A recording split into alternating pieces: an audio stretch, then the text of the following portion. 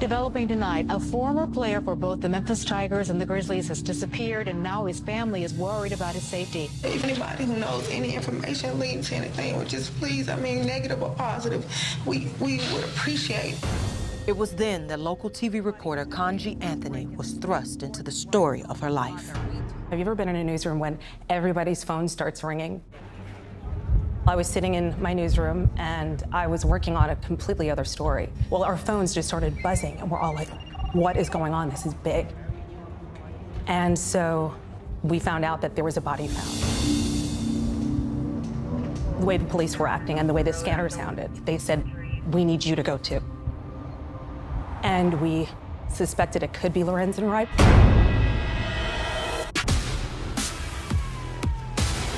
Local heroes don't just disappear, which is why everyone was concerned. The search for a former NBA star has come to a shocking end. Everyone was just shocked. So Kanji Anthony raced to the scene. Kanji was directed to a wooded area in Germantown, Tennessee, which happened to be close to where Lorenzen's mom lived. Police tracked an unreported 911 call to this area.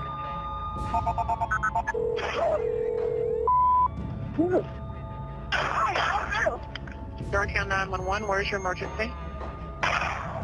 Hello? Hello? Hello? Sound like I'm nothing but gunshots.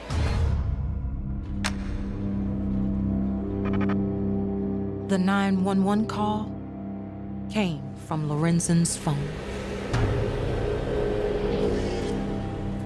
Police tracked the call, and when Kanji and reporters arrived at the scene, they were shocked.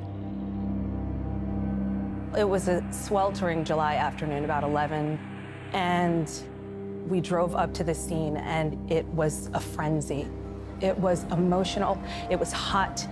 A body was found in a wooded area in Memphis. Police say it's that of NBA star Lorenzen Wright.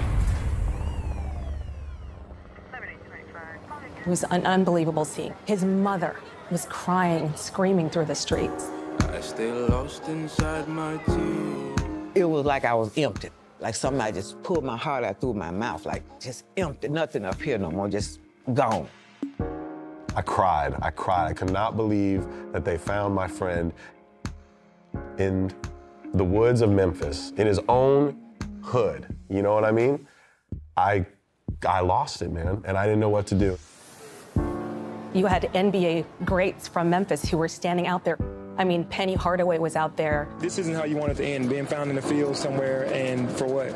To hear that, you know, he was killed in his hometown, it was very emotional. People loved him, and to imagine that he was killed execution style, that's insanity.